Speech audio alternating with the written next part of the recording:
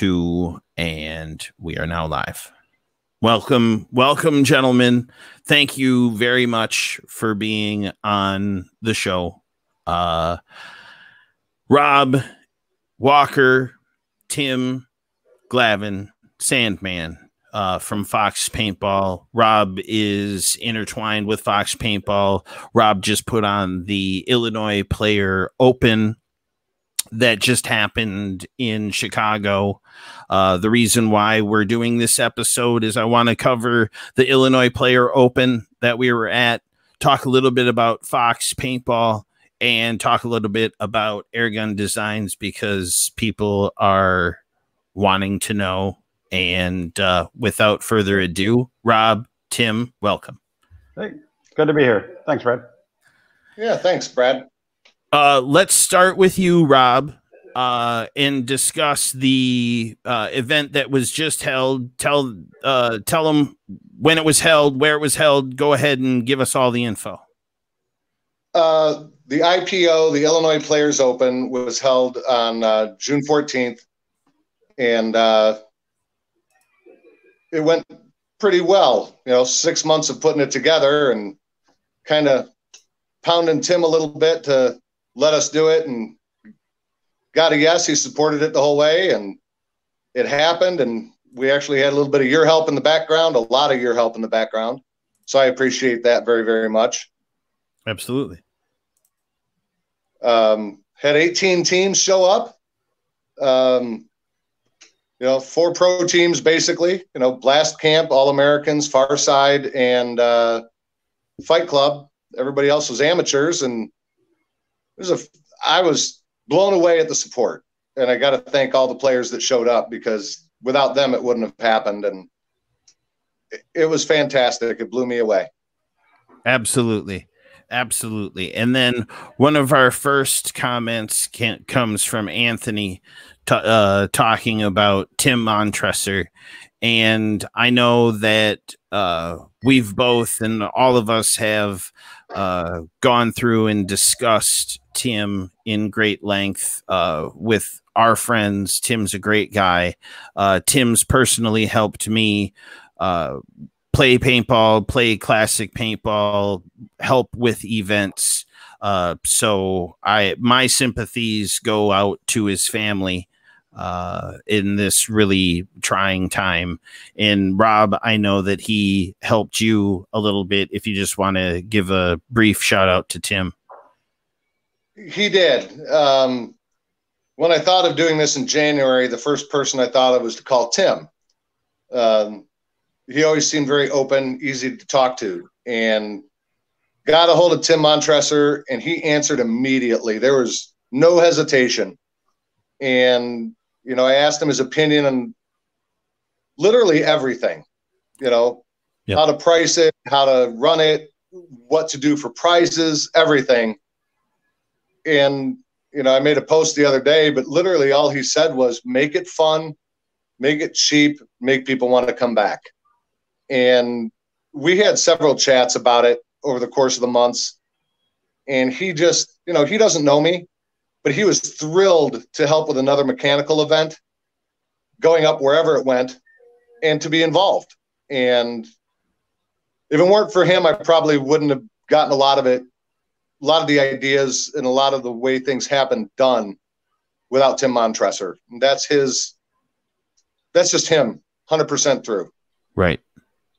Right. So, and it's also one of those things that it's a testament to the man on the outpouring of love and compassion that players have been giving to his teammates, his family. And again, we want to extend our sincerest condolences to the teammates and family of Tim. So absolutely. Yeah. Absolutely. So going back to the IPO, Rob, the interesting thing for me was in the time that you put it together, because you had months of preparation for it. There were times that I know that we've talked on the phone and it's like, do you think that it's going to happen? And I said, absolutely, because people want this. And that's exactly what Tim, your field is perfect for it. It was fantastic. A lot of people were looking at some of the photos and saying that it was more like a movie set. Because they're not used to the tall trees. Can you tell us a little bit about how long you've had the field? Because I know, but not most people know. Tell me a little bit about Fox Paintball. Well, we started Fox Paintball in 1990, so it's been there for 30 years. And it's always, I mean, obviously back then there weren't electronic guns. Right. it was all mechanical. Actually, we were playing with 12 grams, so we weren't even using constant air back then. But Fox is on Fox Paintball is named Fox Paintball because we're along the Fox River. Yep. And which is it's a beautiful setting. It's also a nightmare setting, right? Because we deal with the Fox River, which tends to like to flood sometimes. So so it's pretty cool. The total property is about 60 acres. We have that large open area that if you're there, that you get to, that we have the fields around it, off of that large open area. And that area is about 8 to 9 acres of the roughly 60 acres. And so that's where we do or set up the fields where you can spectate and watch right from where you park and safe area. And we, put up the protective netting. So, and that's, of course, that open area is surrounded by, a pretty old forest. So, yep. A lot of big tall trees. And, I mean, it's a great classic woods ball. That's what Fox is all about, has really been all about. We do airball. We've not to discount airball. We've done airball. Actually, for several years, we ran during the heyday. We've been there for 30 years. So during the heyday of airball in the mid 2000s and all that, yep. Even through after 2010, we still did airball for quite some time. Ran a couple of airball fields, pretty strong. We still are setting up for one airball field. The field that we set up, the hyperball field that we set up for the event, was where the airball field used to be. So we put hyperball back where that was. One of the twofold. I mean, it wasn't like we were putting mech hyperball over electronic airball, but right. We can secure those bunkers better, and that area of the field will flood. So, right. As a matter of fact, about a month before the event, that area was about 4 feet underwater. So, and we had already built the field. Right. we had already built the field once, and then everything that was there was gone. Almost everything. I mean, about 80% of the bunkers were actually moved hundreds of yards away. Not just, it wasn't like it just moved in 3 feet. I mean, it carried them over on other acres of the property. Right. And we literally had to go out with teams of people and scavenge, and we were trailers and a quad and our backhoe, and we were chasing down the water containers and the pieces of bunker and the hyper pipe that had floated away. And luckily, for once we got about 98% of it back. Wow. So it was interesting. Yeah, and actually the reason we did was because it flooded so high. It doesn't normally flood 4 feet. We get a lot of floods along the river, and it usually floods about 1.5 feet at the most. So, things flow through, things get wet, it gets muddy, it dries out in a week or two, and we're back playing and fun. This was about 4 feet deep on the field. So it was enough water and enough pressure, it was moving stuff. But right. Because it lifted stuff up and it pushed it so far up on the property that it all got grounded on other parts of the property. If it had hit about 3 feet, it depends on the water level, but if it had gotten to that 2 to 3 feet, it probably would have not come up so high, and a lot of it would have actually washed off the property. So whatever, you can call it luck, or, it's not luck. The fact we got flooded. The fact that we got flooded in the first place isn't luck, but at least we got all the product and we were able to get it all back and rebuild the field. And I mean, the guy, so the guy spent it was at least another 3 days it added just in laying the bunkers back out again, much less all the other time. We had a day, 2 days of just finding it all. Right. Yeah. Just to get it all back together. So that set us back quite a bit on top of the 10-day delay that we just had to wait because we couldn't even, we were 10 days, we couldn't even get on the property. So just waiting for water to recede enough to be able to actually do anything. Yep. And then we couldn't use heavy equipment. We can't, obviously any equipment you drive around on, it just tears up everything. So, right. But hey, we the last couple of weeks, moving into the event, it was trust me, I think I was a baked potato.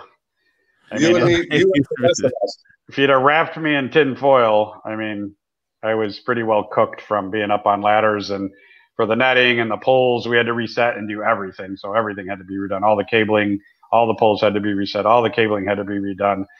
Everything everywhere, plus all the other fields on the property. We were trying to get ready to be open. So we weren't just getting ready for that field. We were working on a lot of the other fields at the same time. So and a lot of other netting. So a lot of other netting, a lot of stuff, and even just mowing was, it had become an issue because you couldn't mow and it kept raining for a while. It just it'd keep we'd think it'd dry out and then it would rain some more, and we'd like, can't mow because it was getting muddy. So, but we were down there pretty much every single day, 7 days a week I was down there every single day for 7 days a week for about 2 months straight, trying to catch up, and keep up with all the stuff that was happening down there after, because then we were forced closed from COVID. So we closed March 21st, we were officially shut down, and we didn't open back up until actually the 13th, which was the day before the event. Right. So we couldn't even get open by the 6th and 7th. We didn't have enough time by the 6th and 7th from when that flood happened to get all the stuff done. Right. I don't know. I don't probably know pictures of the bridge, but we built a 55-foot long bridge to span one of our creeks because that also got washed out and was gone. And we needed the bridge to get to the woods ball field, or else nobody was getting to the woods ball field. So you probably saw the bridge. I walked it. Yeah, I walked it. Yes. Yeah. That was our 55-foot monstrosity that we built, but very sturdy. And that was built, during that was all built within the month of leading up to the event. So that was built. It seems like we had a lot of stuff prepped and ready to go leading up to that 30 days before the event. And then and it was really what happened was it was a second flood. There was a minor flood that happened about 2 weeks prior to that, the major one. And then it had all started to dry out. It was all great. We're like, oh, this is going to be cool. And then it's like, and then on a Wednesday, it's like, oh, it's going to rain. And I'm like, well, okay, we can handle a little bit of rain. And then it rained 5 inches in, like overnight. Right. And so that gotta go somewhere. Yeah. So it had already rained quite a bit. So the water was already pretty full. And so that caused that nightmare. And then, like I said, but hey, Rob and the team guys and, hey man, everybody came down and, busted their ass to get this thing going. And that was really I have to say that was, the event was definitely the driving force. We were, we wanted to get open to be a paintball field, but we wanted to be open for the event. Right.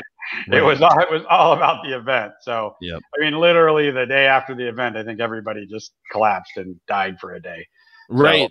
So, because we were pushing so hard to get everything done and get everything perfect. And even up until the day before, we had the strangest thing. We were trying to get our compressors lined up to go because we hadn't run everything for a while. Right. So we had one of them up running great. It was running but one is tough to run an event. Right. And then we had that other one we brought down and had it all hooked in line. It's a pretty good thing in it, and it wouldn't work. And I'm pretty good with this stuff, but more mechanically, I'm good with it. And finally, I had a buddy that came down and could, figure it out. But it turns out it was just the little hour meter. Yep. On it was actually shorted. It had got water in it somehow. Interesting. And we couldn't figure that out because it's like, where did you have it? And I'm like, it was sitting in the store. Right. And so the little hour meter had gotten water in it, was shorting across it and driving power back across it through the ground. So it kept blowing fuses. Right. And we're like, but some guy, a buddy of mine came down and he knows how to, he was testing everywhere, and we were testing across everything, and all of a sudden he's like, I've got 120 volts across this negative, a ground. And I'm like, well, I guess that's not good. And it was just this little timer switch. So, right. but literally that was on Saturday. So that's how, right. Yep. That makes sense. Things, yeah. And we were trying to be proactive. We were, that's the first time he could get down and test it for us. And so we got that fixed and up and running, and we even had a couple more things. One of the pressure switches went out, but luckily we could just plug it. I mean, crazy things just start happening because you haven't run equipment for 3 months roughly, and stuff starts failing. But we got it all together, and I think we, one of the things I always like to do is make sure if guys are coming down to play an event and they got 4,500 PSI tanks that they're consistently getting over, we did 4,000 PSI fills. So I think we were running it. I don't think we dropped below 42 or 4,300 all day. So I didn't experience it myself. Oh. I heard nobody complain anything about the air. Yeah. So yeah. And if you notice that day, I was the one. I mean, I didn't do the event. I let those guys run the event. I didn't want to get involved in that politics or that business because, right. I just made sure everybody had 4,500 PSI fills, which is, in my opinion, from a field, perspective, that's like half the battle, right? Get 4,500 PSI fills. So if you don't have, yeah, man, air was great all day. Thanks, Matt. Yeah. So true. Yeah, made sure we have air going all day. So it's a big deal. I mean, that's the one complaint. Whenever you hear an event, and we haven't run an event, to be clear, Brad, we hadn't run a pretty significant event like this for probably 5 years now. Right. We'd run some smaller events. We'd run Turkey Ball, which is a 3-man, and we do that in November. And, we've been running, say maybe 19, 20 teams for Turkey Ball. And we've done that, but we hadn't done that for probably 4 years, 3 or 4 years. So we hadn't done a pretty sizable 5-man for quite some time. So, and that's always the biggest complaint. The biggest complaint I always hear is, one of the biggest complaints is if you're forced to buy paint in an event, it's that the paint sucked. Right. That's usually the number one. And then air is usually the second one. I was standing in line, and teams aren't making games because they can't get air fast enough to get out to turned around games. And and reffing and everything else usually comes up and everybody complains about reffing. Right. I mean, doesn't matter what. Well, if the call doesn't go your way, you're going to complain. So if it goes your way, you're not complaining. So there's always 50% of the players are always going to be complaining about one of the games. I didn't hear really any complaints. I didn't. No, it was pretty good. And that's working air all day. I work in the air. I mean, I'm seeing everybody walk up. Right. And usually, people, when they're in groups and the teams are walking up and they're getting air, they're going to be like, that ref sucked, that game sucked, that field sucked. Right. Yep. And you didn't hear any of it. And a lot of people don't really even know who I am. So, I mean, they don't know that I'm the field owner doing the air fill station. So, they're just, and so they'll say stuff. So it's pretty cool. It was good. Like I said, I didn't really hear a lot of complaints. So, but really almost none really. So true. I think we had a good event. So that's Rob, a little bit. Sorry, I got a little bit carried away there, but no, it's fantastic. Rob, from your perspective of the event, what's your rundown? Your perspective? I was surprised we got that many teams. I told Tim I wanted to do 20 teams, hoping to get 10. And one named team, one nationally known team. Instead, I got 18 with 8 nationally known teams, and it was just fantastic. And from there on, you know, during the course of the day, you get the standard things during a tournament, right? And we all expect that. So having said that, there really were no complaints. Everybody seemed, you know, that I talked to and even found me and told me they love the event. They love the setup. They want us to do another one. And we want to do another one. We just don't know when yet. I had a couple people message me privately, say, "Hey, can we do this every month?" Yeah, sure. Hey, if I didn't have a life, if we got 18 teams sign up for sign up for 5 months in a row, we're doing it every month. But right. But if they're not going to, I'd like I took the time I took to put the IPO together. The IPO is an old tournament that Swarm used to do. Am I correct, Tim? Yep. And I want to bring it back. And I'm hoping it's a yearly thing, about the same time every year. That's what I'd like to do. So it's the IPO itself is a one-off. That's its own event. When we hold others, they'll have other names or similarities, but it's not going to be the IPO. So, you know, we want to do an event for amateurs only. We want to do a 10-man event. We just got to put it all together. We got to figure it out.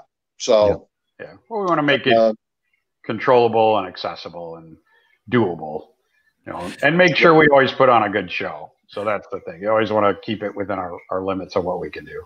The growth of the format, the growth of the teams participating, that comes from the growth of the paintball field itself. Tim, a big question that I have is, have you seen from your customers on your field this love for the mech format where it's very approachable to every player? I don't know if we've seen it at the field level, customer level quite directly yet. Like not new players yet. I mean, a little bit. It's definitely brought out old school, yes, OG players, their kids now.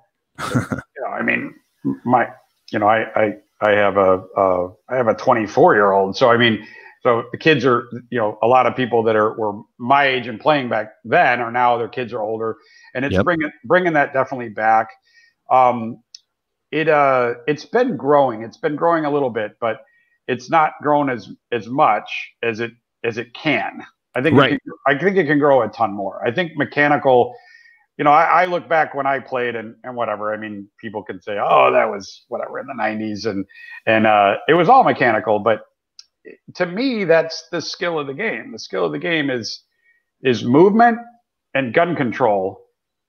And what's happened is that modern airball turned it into rate of fire and lane control.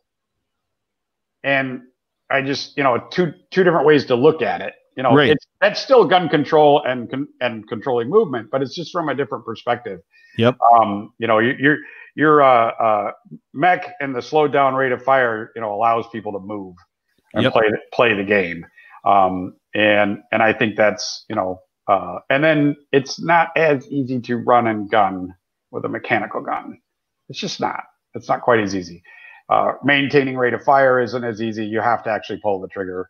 I'm a big, proponent of rate of fire control and keeping guns so that they, like with automags and stuff, I don't want to build runaway automags. I don't want people to use runaway automags.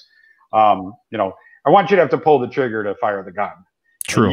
You got to do it. So there's, the stories of people firing 17 balls a second with mechanical guns or whatever. Sure. Right. Okay. Right. Yeah. Right. On what planet do they live? So correct. And maybe, I mean, Superman exists somewhere, right? So, I mean, I'm sure there's somebody on the planet that can twitch their finger 17 times in a second. Well, in the 80s on the AGD VHS, you were shooting 13 and you were one of the fastest, right? We were shooting 12. No, it was only at that time we were shooting 18 balls in 2 seconds. Okay. So So that's only 9 shots a second. But that was pretty early with the automag. I mean, the trigger pull was like whatever, 50,000 pounds. Right. Wasn't that all, but it was a pretty stout pull back then. And then we started to realize, or that's when we started to realize though, that you could fire the gun in tenths of seconds. Because the chronograph we were using measured the sound pulses, and we were measuring tenths of seconds of breaks between the guns. So we knew that 10 balls per second was achievable at that point in time, and that probably beyond was. It's just obviously it'd be difficult. Still got to there's got to be some resistance to the trigger. That's the other thing. You got to keep a resistance to the trigger.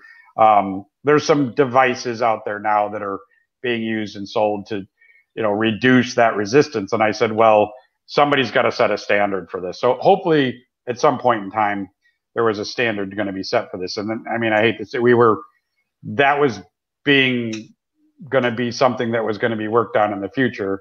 I'm not sure now with Tim's passing that discussion, I'm sure, is going to be tabled for a little bit. But we're trying to set a standard for that, so that, because my thing is if a 1 pound trigger pull, which is like a ULT automag, is okay, and then they've got these hair triggers that are 1/4 pound trigger pulls, and I said, well, is 1/10 of a pound okay? Right. Is 1/1000th of a pound okay?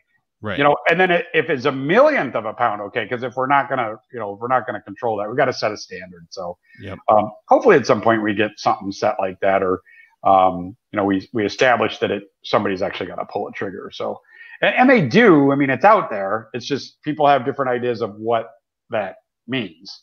Everybody's looking to get an advantage. Nobody can blame them. Innovation drives it. And absolutely. It's one of those things where I believe that mech at its purest form, like the mech 5.5 with the non-souped up guns is perfect for recreational, getting people into paintball. That's great. And I also understand where guys want to push the limits of the technology. It's just, guys always want to shoot faster. Guys will spend money to shoot faster. It's right. So we already know that we went through the arms race. I mean, the 2000s was an arms race, and we already know that we can make guns, to shoot 40 balls a second. Correct. If we want to, we can make a gun do that. And basically that's the whole, I think in that era, we realized that this arms race was pointless. Right. One, it was dangerous for players, and 2, it was pointless because it didn't show skills for anybody. And then that's where eventually even the electronic rate of fire eventually ends back down at 10 balls per second. Right. And so that's why, a few years back, we're all looking at each other and go, well, 10 balls per second. That's kind of it's not the cap for mechanical. And what I mean, with a legitimate pull. Right. We'll call it, somebody, it's cool. But 10 is reachable, and it's really kind of the mech target zone for it's not a cap, but 10 is pretty tough to sustain for somebody to do that and sustain that consistently. And then especially if they're running or moving or something, you're not doing that. Whereas in electronic, whatever, you can sustain 15 balls a second with electronic. That's easy. Nothing. 20.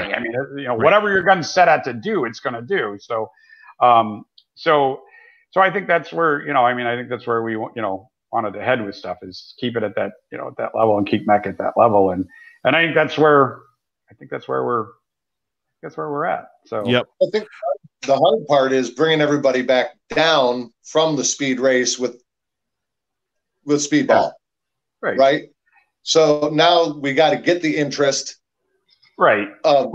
Getting that out to people. Events. Getting that out to people, getting the mechanical, that news, like you were asking, out to the new player, because there's still a lot of the new players. The thing they're seeing is still, even a mini, a mini, which is a pretty popular common gun. Out of the box, they used to factory set them at 20 BPS. Right. I mean, we'd have to constantly, every gun we opened up and sold, we'd turn it down to 10 balls per second because, you know, they didn't know any better. They'd go to the field and be like, you know, and shooting 20 balls per second. Yeah. Speed sells. It grabs attention, and that's what everybody wants. Right. And so now you tell people, well, you know, now it's 10, you know, now our field limit has been, we've never been above 10 balls per second in 30 years. So, okay, I'll define that for open games. Airball, right. General admission. For tournament, we allowed it to be whatever rate was, you know, what set for the tournament at the time. But for general admission, we have always been 10 BPS for guns. So, so it plays into it. You know, I even had a guy today. A guy came in the store and he was like, all I've got is a Tippmann. I'm never going to survive against those guys. And I'm like, well, our rate of fire is 10 balls per second. And I said, yeah, it's a lot easier for an electronic guy to sustain 10 BPS. But, you know, you got your, you know, Tippmann can still get up to 7 or 8 pretty easy. Most people can do 7 or 8. Anybody can do that with it, even with a Tippmann. So I said, don't let it get in your head that you can't. I go, you pop your head out and shoot your gun back at that guy, he's going to duck back in. Right. So well, that's, you know, that's part of what we're trying to bring back, right? And that's the thought pattern that has disappeared. Right. Even the mag or cocker, you know, the younger generation doesn't know them. Right. So well, everybody thinks they're outgunned against the electronic guns, and now we're trying to let people know that no, you're not. You're not really outgunned. I mean, skill can achieve beyond that, and then the electronic guns are capped, and so they can have their $2,000 golden missile paintball gun, but it's still only going to shoot 10 BPS. So. Yep. Well, it's the player that makes the marker, not the marker that makes the player. Absolutely. That's true. So we want to, you know, we definitely want to keep, so getting that message out to mechanical players, hey, you can buy these guns. And then especially now with the new guns that are out. I mean, obviously, automags are plentiful in the used marketplace, you know, that secondary marketplace for used stuff. They're all over the place. And new guns are going to be available pretty soon. But those are all over the place out there. Obviously, any autocockers, Tippmanns, stuff. You know, there's a lot of stuff out there for people to use and play with.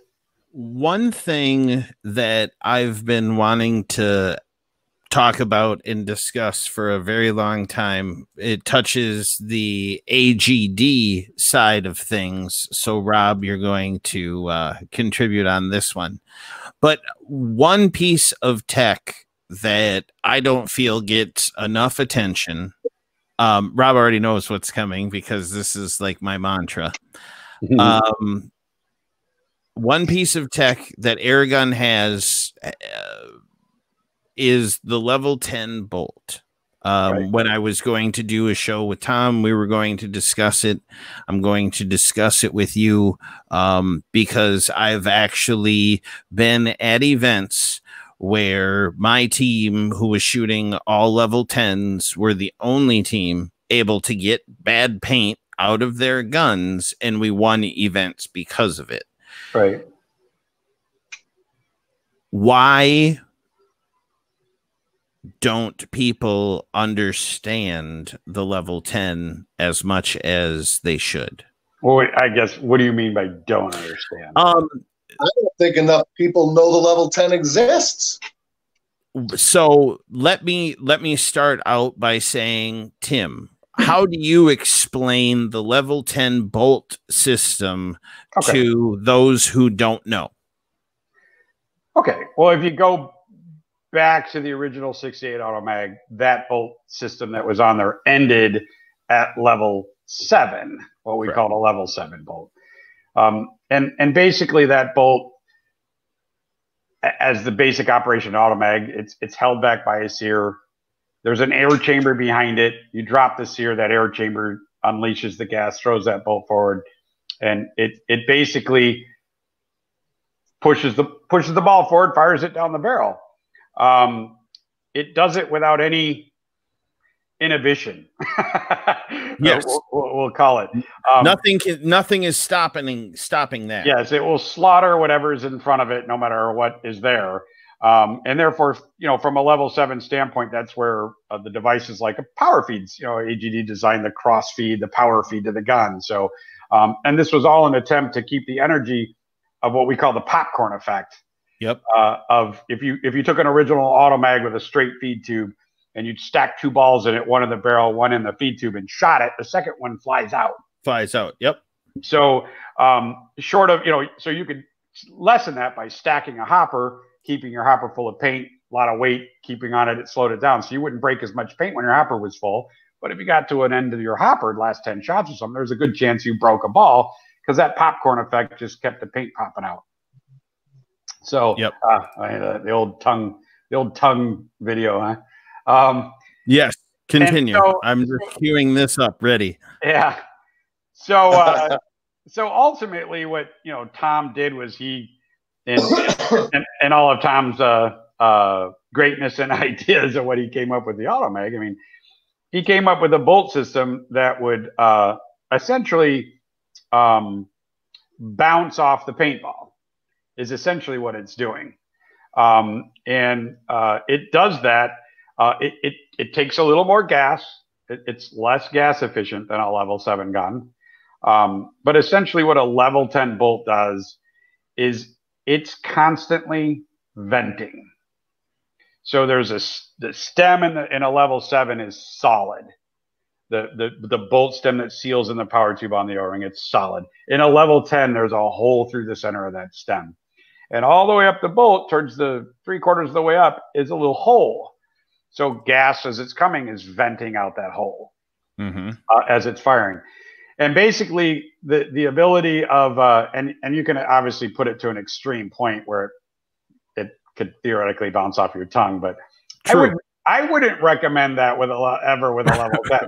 Right. I wouldn't do that. So, let's do it. Yes. It's adjustable in the sense that you can't control the vent per se. You can a little bit. You can control the vent a little bit with shims. There's shims. I was just going to say the shims. Yep. And you can control it a little bit, but you can't really. The shims are not really meant to control the venting per se. The shims are to accommodate differences in setups and guns to stop bolt stick. So. But what happens is that bolt is always venting, and then you put a pretty good mainspring in front of it. And what happens is if the vent exceeds the energy of the bolt to fly forward, then the bolt will stop. Right. So if it encounters, if the ball gets pushed forward and is moving forward in the barrel without any obstruction, then the vent doesn't exceed it. It continues to follow through and fire the ball. If the bolt is slowed down by an obstruction, such as a ball being halfway in the breech or whatever, something else, it slows that bolt down. Then the vent keeps venting gas until the energy of the bolt the energy of the bolt moving forward is exceeded by the spring that it's pushing against. Then it resets, and then it causes it to reset. Yep. So that's kind of really quickly what the level then does. The bolt is always venting, always. The minute you fire, it's venting. And if that vent or the amount of vent, if it vents enough air before it can fire the ball, then it will reset. Yep. And things that slow the bolt down, such as an obstruction, will cause it to vent more. Well, it's just timing. It slows it down. So that vent slows it down. And then you can adjust it with the spring. So if you put a harder spring in, a stronger spring, like we give the gun away with a gold and a red spring. I shoot 4-star with a gold spring. So typically the red spring is just a stronger spring. So it slows the bolt down even more, causes the vent it vents more. So then it becomes more reactive to any obstruction. It resets easier. So a red spring would be for more brittle paint. Usually the gold spring you can set up and shoot just about anything. Any recreational grade on the gold spring is fine. I mean, you get up into brittle 4-star, 5-star, you'd have to put probably a red spring on the gun, or else it's not gonna vent fast enough. It'll chop it just like it normally does. Yeah, so makes sense. And it's just one of those things that a lot of people in the mech movement that I see out there are trying to shoot their gun, out shooting their hopper, half stroking, chopping paint, all of those things, every single one of them is eliminated by an Airgun Designs product. And I mean, that's just, I mean, fantastic.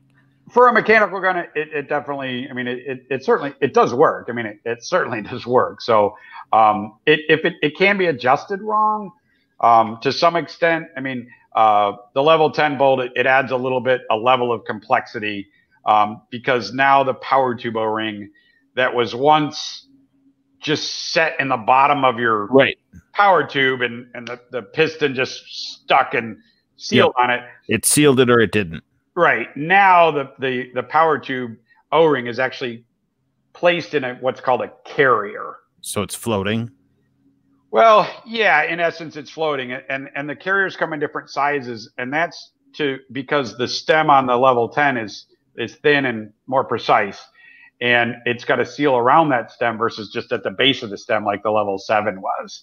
Yep. And obviously it's got to have enough energy to move that bolt, but move freely and still seal while it's moving on that stem.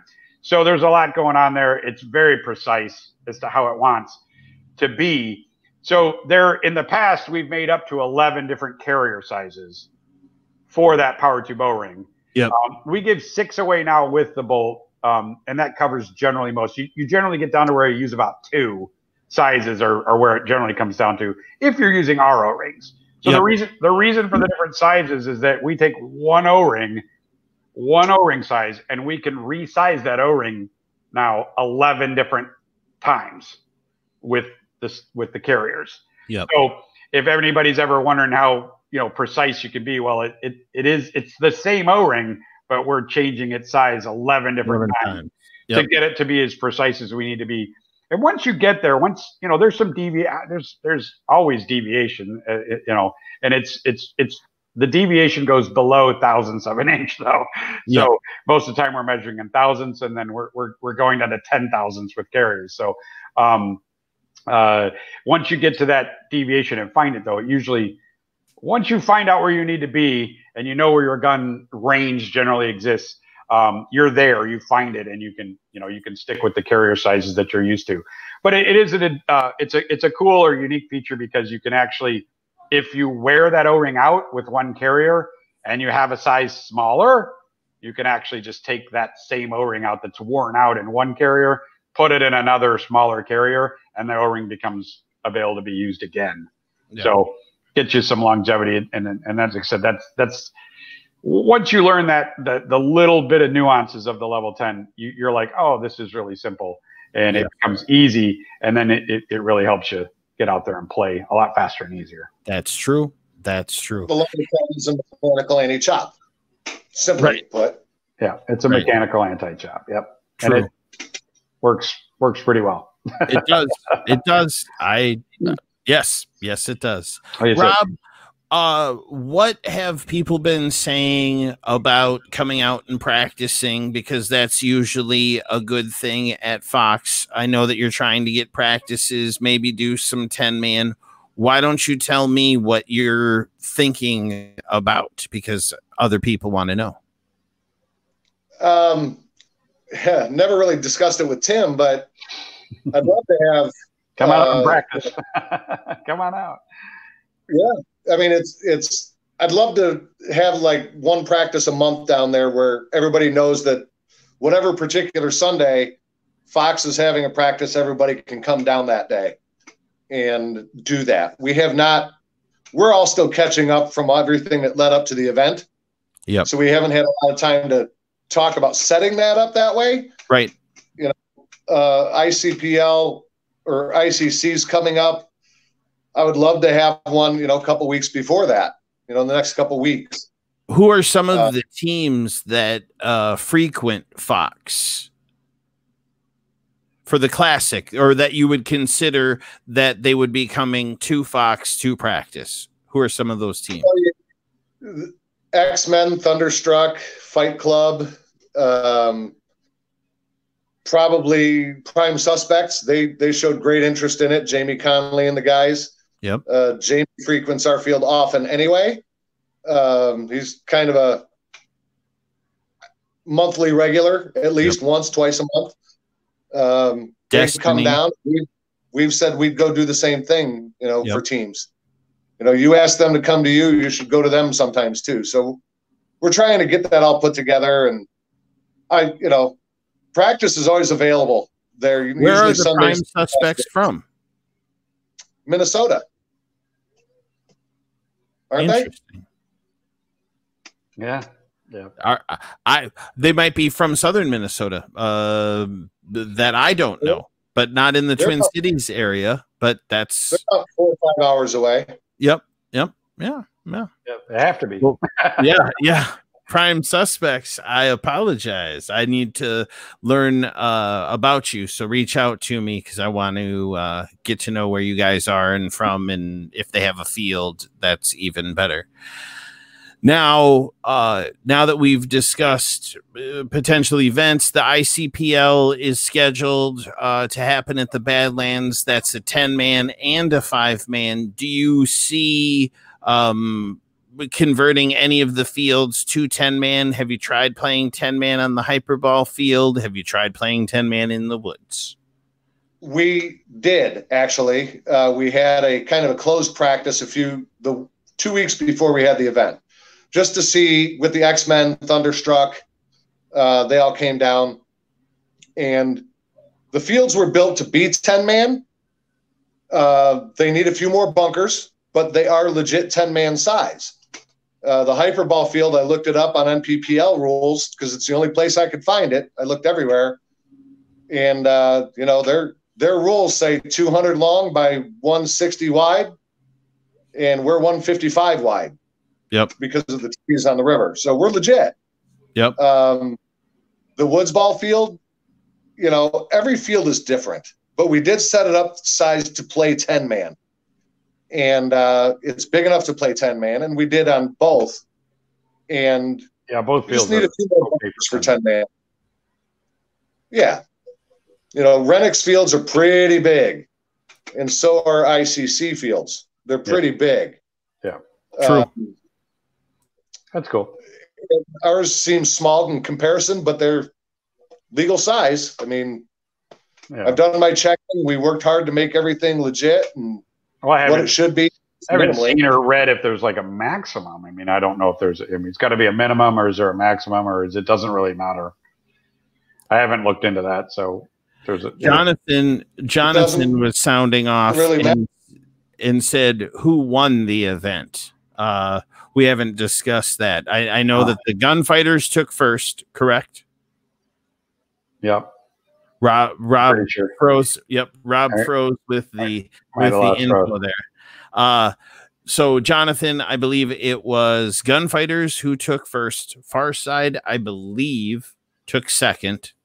Prime suspects were in there. I don't know if they were third or fourth. It's pretty bad. Yeah, I can't recall either. And I think Thunderstruck was third and prime suspects were fourth. I'm sorry, guys, if I don't have it. And if Rob didn't freeze, he would be able to fill that in. So I don't have it.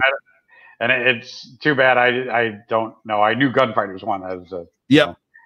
And the other people are disgruntled goats, and that's just how it works. But everybody had a great time. And that's one of the things that going to events and hearing the things and having people talk and whatever, I didn't hear any complaints. People were happy to be out. People are sick of the lockdown and wanted to have a good time with good friends. And thank you very much, Tim, for having it at Fox. I'm glad that it went the way that it did, because it showcased the field. It showcased what can happen when people work together, and it's just one of those things that many people have told me how impressed they were at the event. So that's a great thing. Oh, that's cool. Yeah, I mean, we always say Fox is pretty. We're a pretty basic paintball field. I mean, we're a classic woods ball paintball field. Some airball, but we're traditional traditional, what we call tailgate paintball, which is, you know, when I started playing, I started playing really in 1988. I bought my first paintball gun in 1986, but I didn't really seriously start playing until 88. And that's, you know, that's what we wanted out of a field. We wanted to go and hang out, play paintball, and what we call tailgate. You know, we can cook out and eat food and stuff. We don't allow alcohol while people are playing. Right. Can't do alcohol while you're playing. But that was the thing. It was a thing for people to hang out and do stuff. And that's what we, you know, classic tailgate paintball. That's what Fox Paintball is all about. You know, coming out and hanging out and having a good time with your buds. I mean. And Rob, when we got cut off, Jonathan asked about the final finishes. I had Gunfighters at first, Farside at second, Thunderstruck at third. Yes. And then Usual Suspects at fourth. Prime Suspects. Prime Suspects. I'm sorry, Prime Suspects. Prime Suspects actually was fourth. Yeah. Okay. Good. Perfect. So, Jonathan, that's your rundown. And it's one of those things that it was great. The feedback from the players, the feedback from the teams, you guys coming together and making it happen. I was just telling Tim, I thanked him, but I also want to thank you because I know how stressful and crazy it can be, and how sometimes it just feels that you're chasing your own tail. But it was a great event, and thank you for putting it on. Yeah. Well, you're welcome. It was now I can say this after the fact. It was very much of a pleasure to do it. And now the next one's going to be a lot easier to put together. We know what we're doing. We're on the grind. You know, everything is kind of in place at this point. You know, having a flood 3 weeks before the event, washing everything out, and having to rebuild both fields literally didn't help. But now it's all so. Rob, where is it? Somebody was asking too, where was like a synopsis of posting of the event? Where did you end up doing that off of? Just the Team Fox site?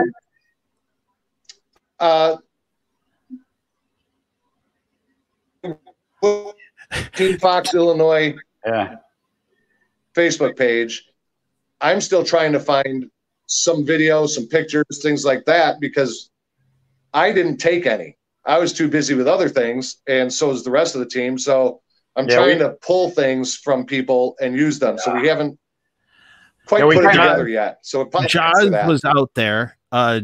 Jaws photography was out there. I know that I was going to have a photographer out there from Spartan, a regional guy from there, but he had like a family emergency, which was tragic, and he couldn't make it. I took some photos. I took some video. I have some stuff out there that I'll definitely send to you. Brad, where is it? Send it. Yeah. We kind of dropped the ball. We did sort of drop the ball on our own side because we make that assumption that there's going to be a bunch of people shooting pictures and doing video. We do have some. Connor Downham was out there doing some stuff on video, and I know he's got some pictures and stuff, and he's been busy since the event, so he's been traveling and he hasn't had a chance to get it together to get to us either. So hopefully we'll get a little bit better synopsis and something. And Rob should, I mean, your event, you should write a synopsis of the event so we can post that up maybe. So, and get everything out there. I know our website, as far as our Facebook page, Fox Paintball's website and Facebook page, was pretty non-existent with the tournament information. And that's just because I just didn't have time to keep up with it. I have a lot of irons and a lot of things going on in paintball, and updating my own website seemed to be one of the irons I was just willing to let go. So hopefully we'll do a better job next time of assigning somebody to be in charge of that, which is what we kind of failed to do. We just didn't put anybody specifically in charge of our side of the media. Yep. And we were hoping, or we kind of were just relying that we would depend on, like you, Brad, which we shouldn't. I mean, you've got your own, everybody has their own agenda, and we just, and I'm sure right now I put a few words out to try to get a smattering of some stuff from people, but, and there was a photographer service down there for Prime Suspects. I can't remember her name, but, she took some absolutely fantastic pictures for the team. They're all dedicated to that team. If we run another event, I would like to have her come back and take pictures for everybody for the whole event. So maybe we'll do that. And I forget her name. So for the photographer, it's okay. Apologies. It's okay. She knows. She knows she's welcome back, and that's So hopefully that's cool. We could do that. So and I somebody was asking about the All-Americans, and I hope the All-Americans had a good time. I hope they came and had a good time. So they did. I hope they had a good time, and I hope they didn't feel. I mean, they got beat. I mean, I can't really, a pro national team comes and shows up to what seems to be a small local event, and they don't make podium. I mean, I'm hoping that they had a good time, and that they walked away with the impression of, maybe we can't take this place for granted. Right. Next time. I had talked with Special a couple times. Not that they took it for granted. Maybe I don't know what they did, but at least they have walked away with a little respect for some of our teams, our local teams, that they're not that we've got some good players in the area. So because we do, we've got some good baseball players. True. I talked to Special a few times. They all made sure I knew that the field looked great.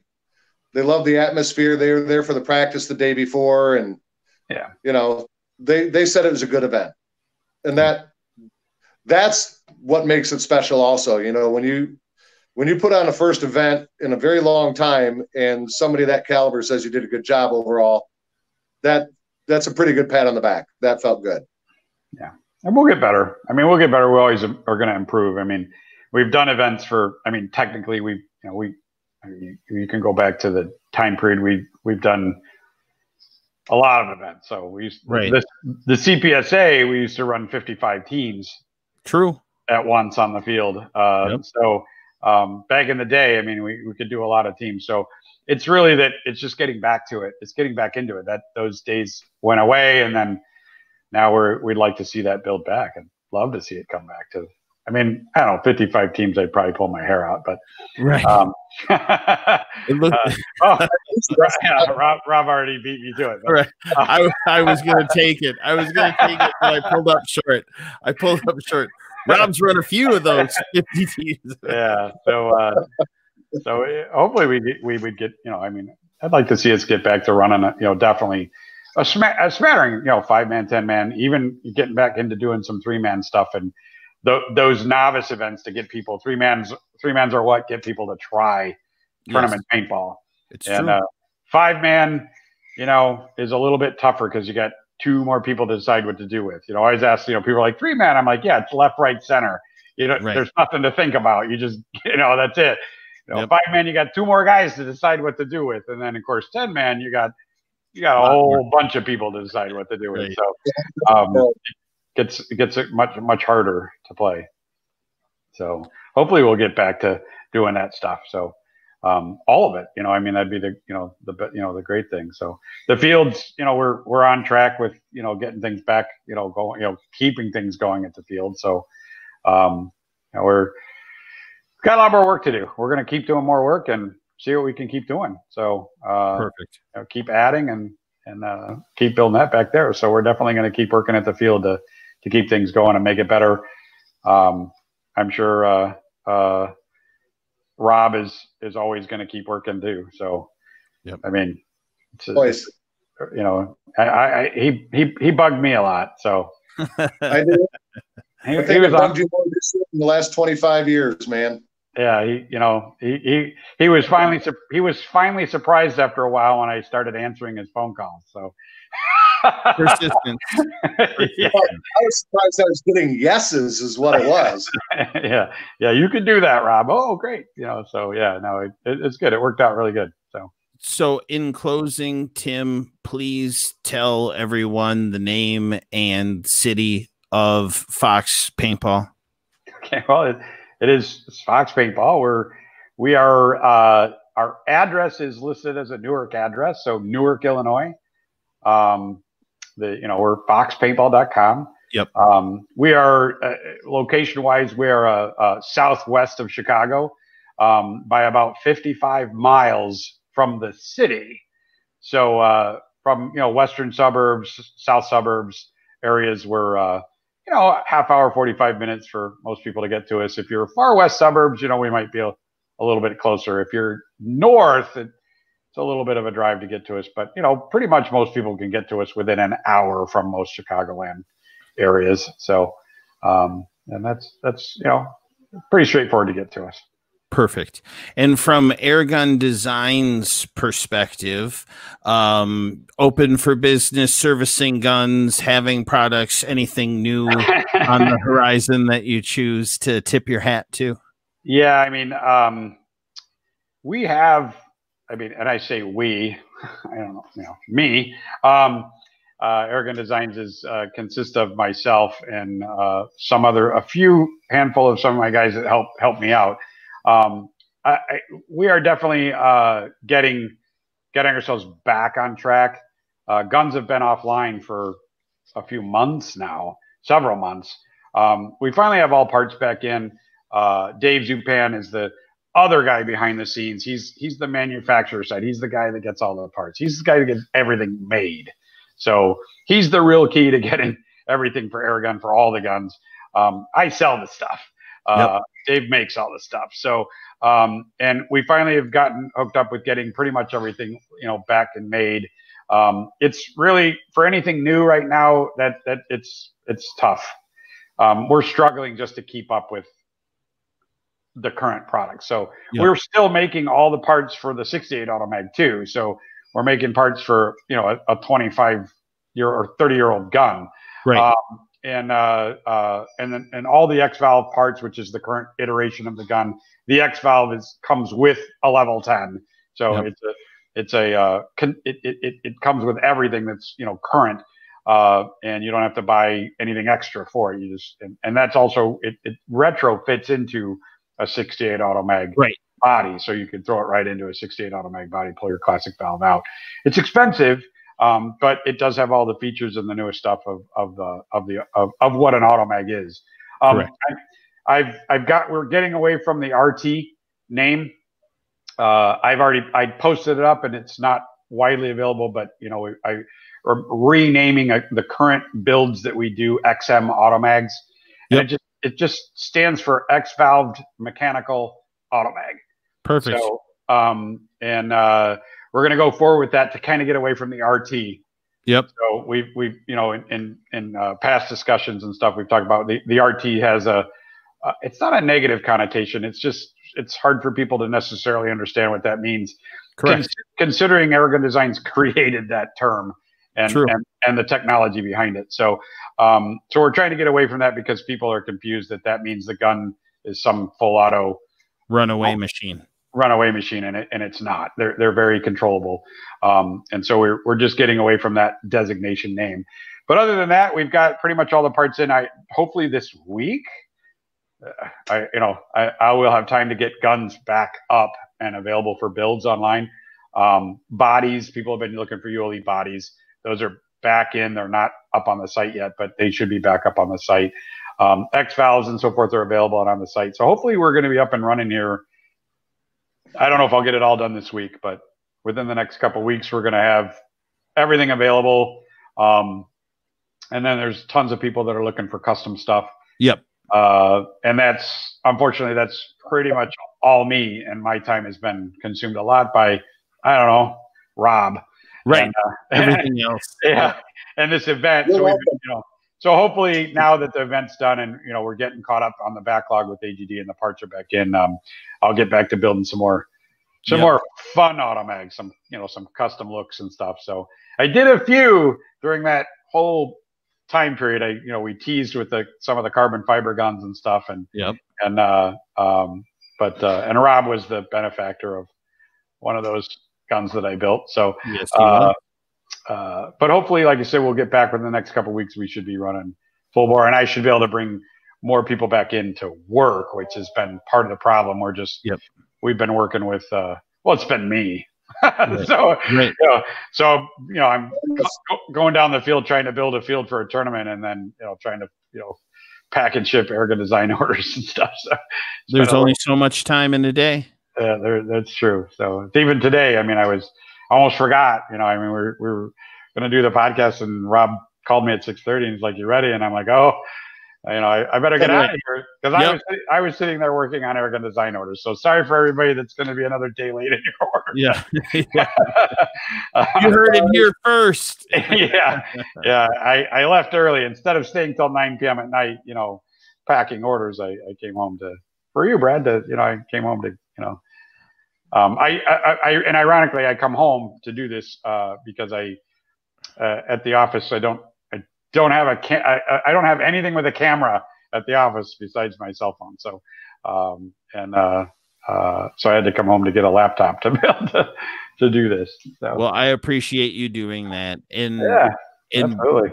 With that, we can wrap it up by saying again, Tim, I want to thank you for having the event, hosting the event. Continuing on the Airgun Designs tradition that I grew up, watching you and knowing your contributions to paintball. It's a fantastic thing. It's great for the Midwest. So I thank you for that. And Rob, Rob, I'm going to say nice things. Yeah. Well, hey, let me say something. So, yes. Just a quick thing for Rob, so people understand Rob's relationship. So, Rob basically came down to Fox Paintball like the first year we ever operated. So he was running youth groups at the time, and he was bringing them down to play paintball like when we first opened the field. So.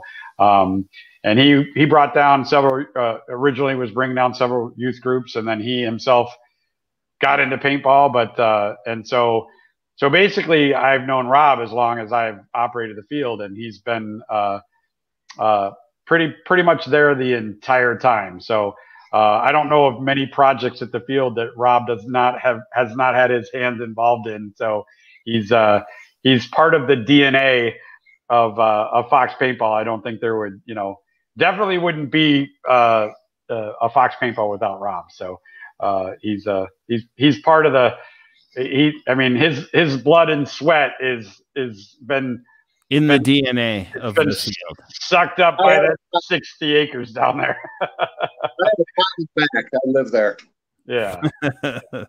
So definitely that's where, for people to understand a little bit where Rob more fits into the picture with Fox Paintball.